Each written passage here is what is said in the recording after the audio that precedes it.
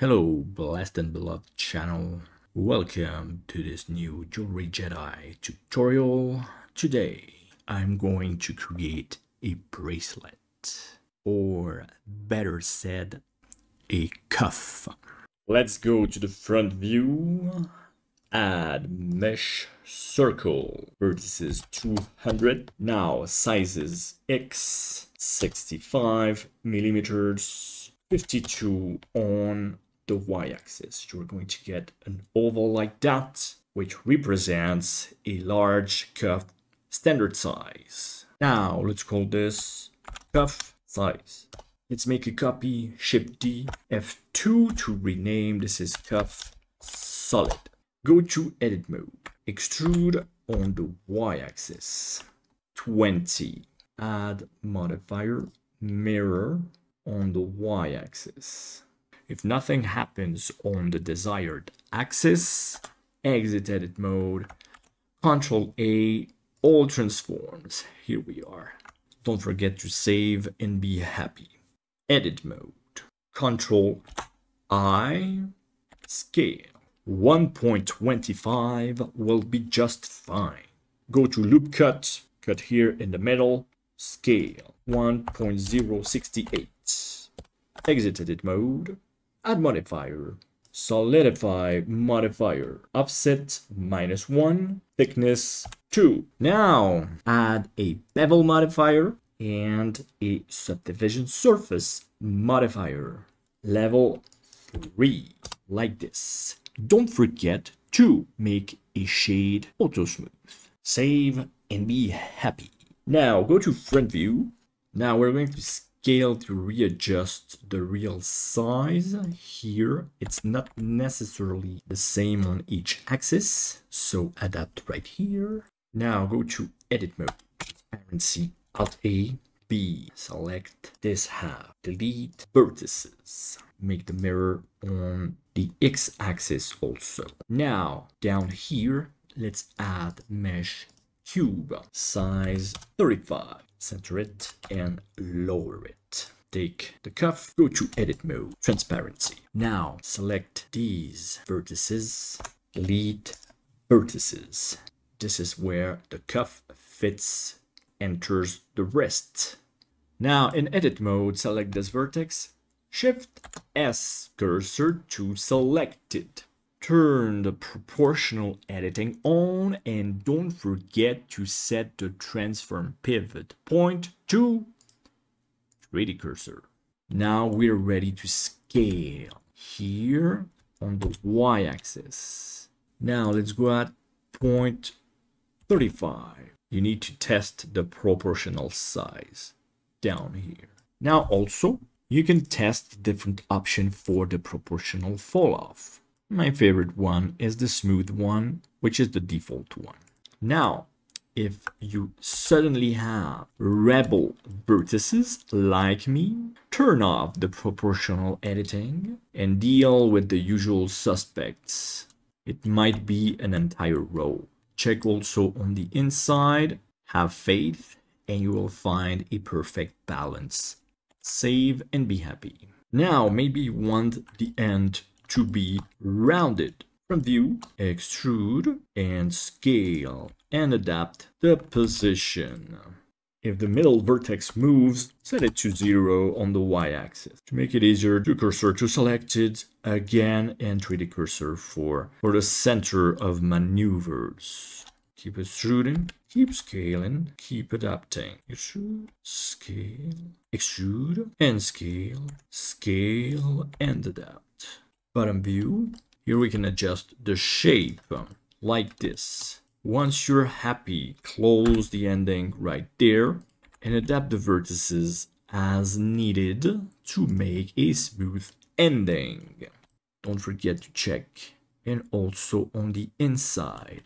Once you're happy with the shape, save and be happy. Exit edit mode. Have a look at your bracelet because this will be the base shape for everything that's coming. So you better be ready. Now we're going to append a magnificent gemstone. So let's go to an oval shaped gemstone.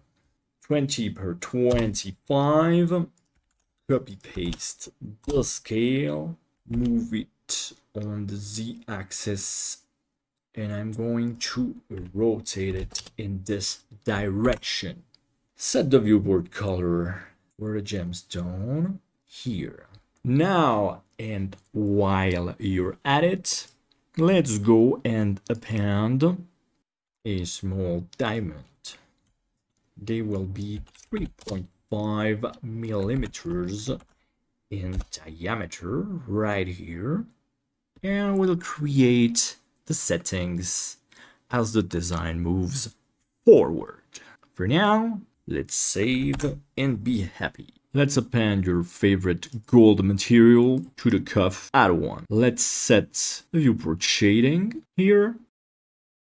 Everything looks better already. Now select the center stone, make a copy, Shift D, enter. Let's make the setting for the stone. It's going to be in gold. Let's go to edit mode, transparency. Let's select the shape of the stone right here. Control I, delete the rest. A scale on the Z axis to 0. Now we're going to start extruding. Extrude on the Z axis. Now, obviously, don't forget that you always need to do a version for the render and another version for the manufacturing. Here, we're going to make the model for rendering.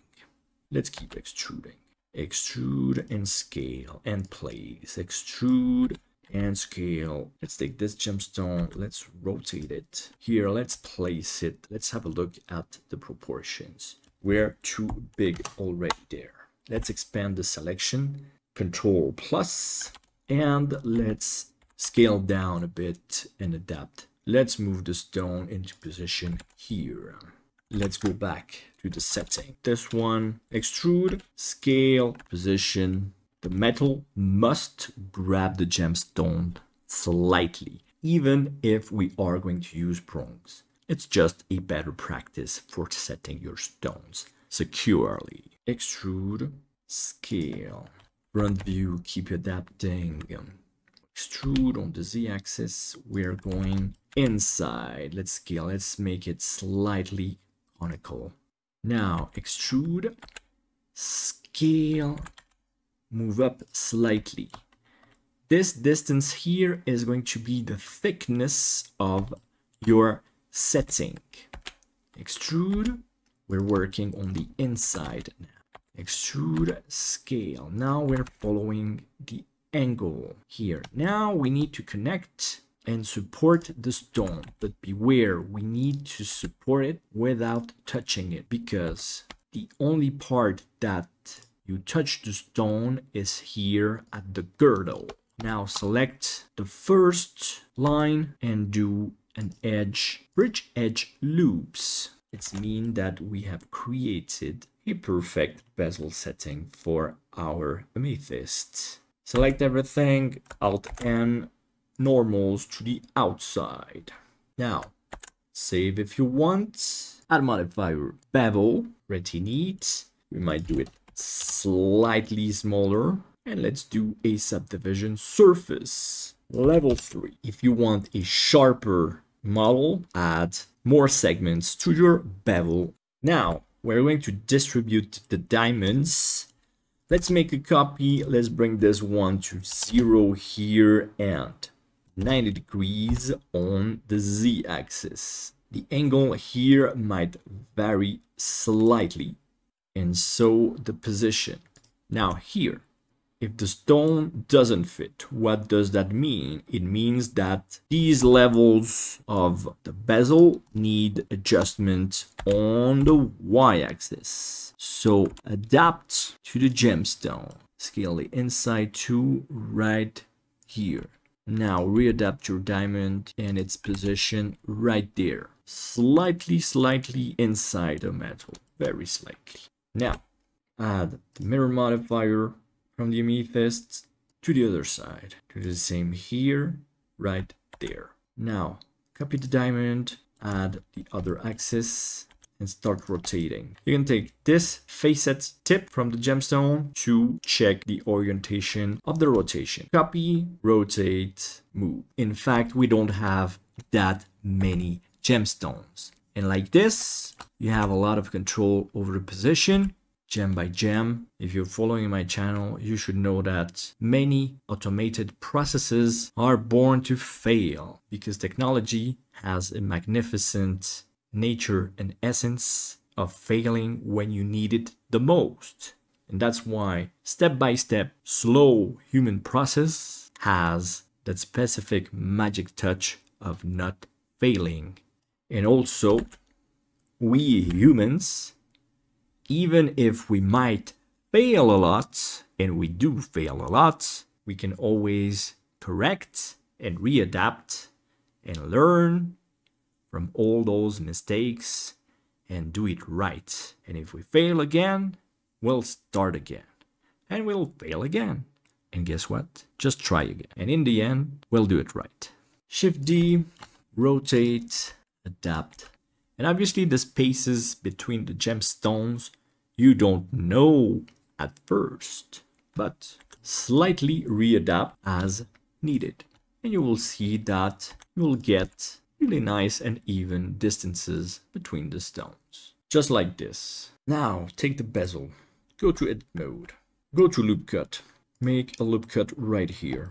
Make a copy of this oval, separate it. Now take this oval we just extracted and we're going to do a path because obviously we also want to learn more automated tools and modifiers and ways to do things. I know you guys, I know you people, you want the easy way. So that's why we always need to learn the hard way and the easy way. An object, convert to curve, and that's a path right now. Top view, add mesh, sphere, a bit a higher resolution, 60/30. Decorative spheres on this path. Smooth shading, gold. Center it, add modifier, array, make them overlap very slightly like this. Now let's go to count of maybe 100. We don't know the count, we don't care. Right now, the mille grains, when you have a lot of small spheres on a path, in real life it's called a mille grains. It comes from classic jewelry, from the Italian classic jewelry, and passed to the French jewelry, and then passed to the rest of the world. Mille grano. Add modifier curve, and we just made the path. Here it is. So it's not working because take the path and make a Ctrl-A, all transforms. Here you go. Now this looks amazing, and let's go to edit mode. Now what happened is that the mean radius is this. Needs to be 1. Exit edit mode. Now we have a mille grains, but we can do the array. Let's go to fit type, fit length, and let's start working here on the length and not on the count.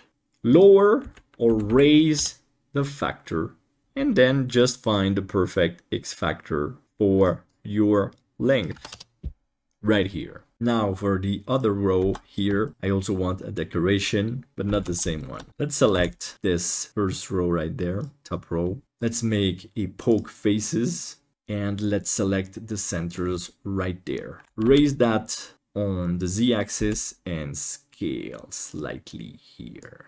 It's always nice to have contrasts in your designs. Now we need prongs with diamonds. Top view, add mesh sphere, same resolution we set earlier. Gold, smooth, prong, 001. Side view, edit mode, transparency. Let's adapt the height here. Now we need to adapt the center of mass. Gotta be pretty low. Great.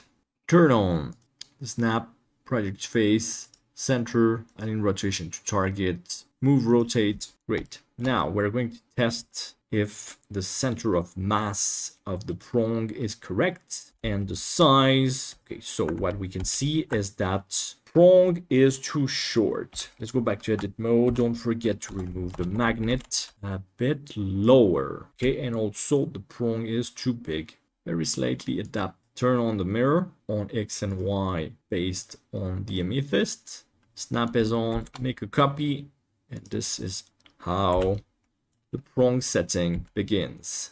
Shift D, and like I said earlier, this might be a bit too low for manufacturing, but it's perfect for rendering. But that depends on the preferences of your gemstone setter. very clean and very fast. Okay, now here on the bezel, I still want a small decoration. Edit mode, loop cut at this level. 1 time, 2 times, 3 times. Let's reduce this like that to have a very nice decorative line on the sides of this oval shaped bezel setting.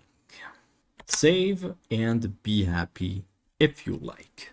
Now, the cuff, the shape is pretty simple, but we want some borders. Let's go to edit mode and let's select these vertices. Make a copy, shift, enter, P, separate selection. Now go to what we've just selected here. So here, what we're going to change is that the solidify offset is going to be 0. Now, what we have is that we don't have any faces. We need to take this and extrude it. Extrude, click, and scale right there. And I almost already like it. Obviously, I don't want it to end in a sharp way. Bottom view, extrude this. Let's adapt. Extrude, extrude. Check details when necessary. Right there. And extrude until you reach this. SY0, 0 on Y. Adapt the position and you get a perfect clean ending. Exit edit mode. Let's call these borders. Save and be happy. So this looks fantastic and all, but we have a couple of problems. This cuff, this bangle, this bracelet is going to be way too heavy. Anyway, it's going to be heavy because it's big, but don't exaggerate on the weight. We want also some decorations on the cuff. And what a better way to make decorations than making amazing cuts with amazing shapes. Let's go at top view, add mesh plane. Let's move it above the surface. Let's add a mirror modifier based on the solid cuff right there. Find the axis, X and Y works for me. Now, let's add a shrink wrap modifier. The target is the solid cuff right here. And we're going to make an offset so it goes over the surface like this. Now also we're going to add a solidify modifier like this so it cuts through the solid cuff. And then we'll make the cuts, but first we need to design them. So the cuts, let's go to edit mode. Here we're a bit too far away. You don't necessarily have to rotate the design that you are going to make, but it's a bit easier if you do rotate and you're not too far from the surface. So we'll have to follow the surface. That's something that makes the design a bit easier, more precise, more control, and in the end, it's all better for you and your design. The plane, so let's go merge at center. Let's start at 0 on X. Let's extrude this. Let's go there. And A, let's extrude on the X-axis. But we're going to make very nice triangle cuts as a designer, as an artist, and as a person. Because we can say that simplicity is one of the best ingredients for happiness. So something important, you've noticed at the beginning I did a quad because now I can cut it here in the middle and adapt the resolution of my cuts when and where necessary. And now here I'm going to start, go to edges, select these guys, delete edges.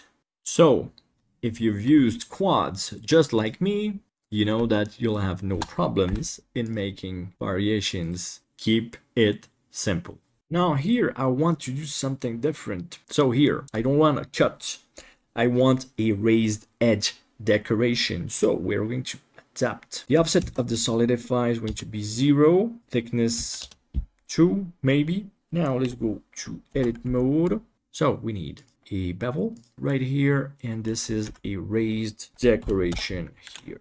So now what we have to do is keep making those decorations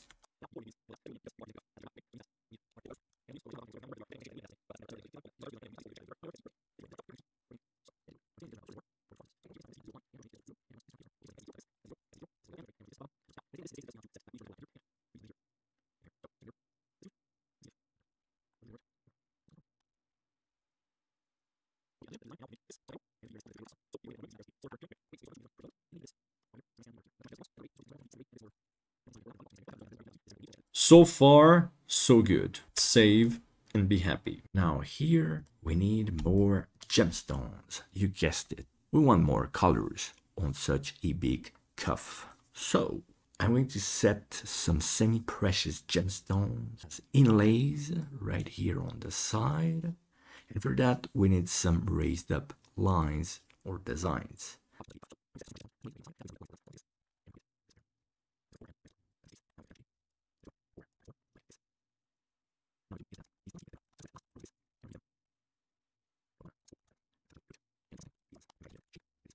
Now here, I can select everything.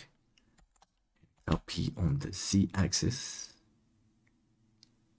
Move up, move up.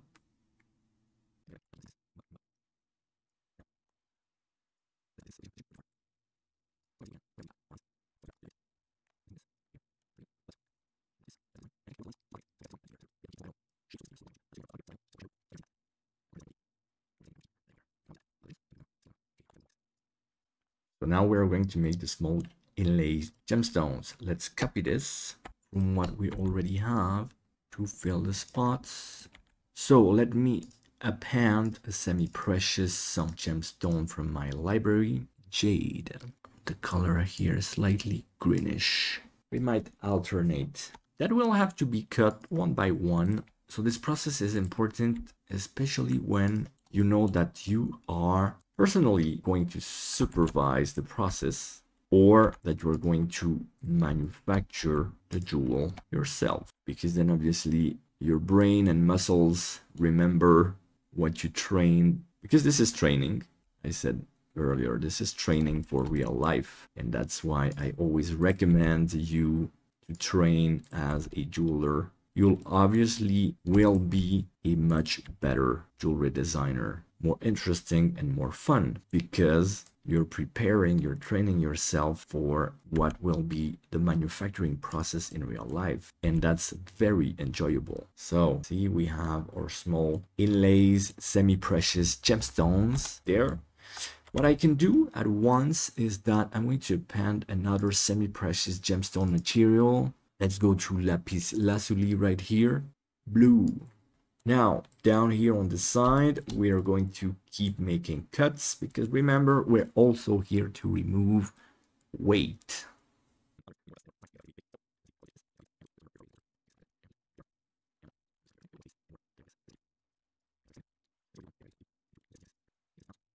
We're here anyway in full action, and here I made a raised zone here because obviously I want some pave, and I'm using some garnet, very nice almandine garnet material for the gems. And I'm almost done with the pave, so the face project is already configured as earlier, and now I'm making the distribution, and as always explaining that the good old-fashioned experienced distribution is much better than, let's say, an AI distribution or automated distribution.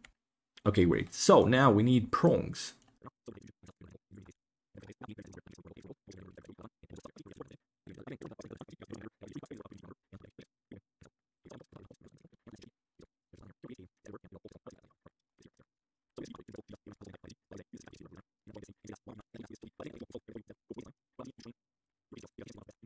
Never be too sure of what you're doing. Always leave some doubt around here in your head in what you're doing.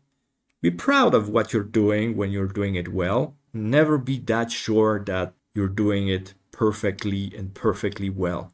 So you'll have room for correcting your mistakes, because you know that you can make mistakes and you'll be able to see them and accept them. And that will make your life and your job a lot easier. And sometimes, because the best things that can happen to you are mistakes. So if you're open to that, instead of trying to use automated tools that are going to make everything perfect for you and in your place, basically, and destroying your life by doing so, never forget that we must tend to perfection, but perfection is just an ideal, an utopia, and imperfection is what keeps us alive. Cutters now, actually, for all the gemstones. So let's select all the gemstones. Okay, let's make a copy of this. So let's make a Shift D, Alt C to apply the mirror, Control J to bring them together. Let's call these cutters garnets so we know the position.